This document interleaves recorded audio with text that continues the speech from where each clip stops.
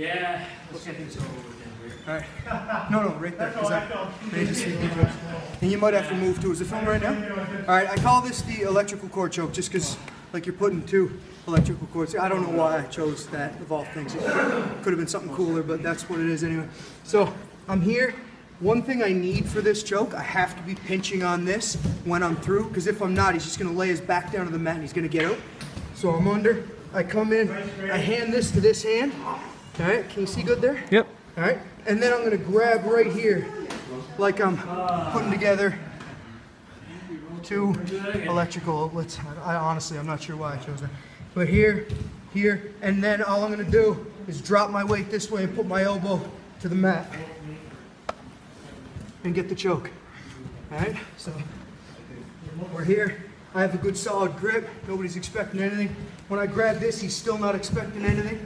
And then I'm sprawling and dropping my weight down on the carotid. Show the grip once more. Alright, so we're here. I'm in.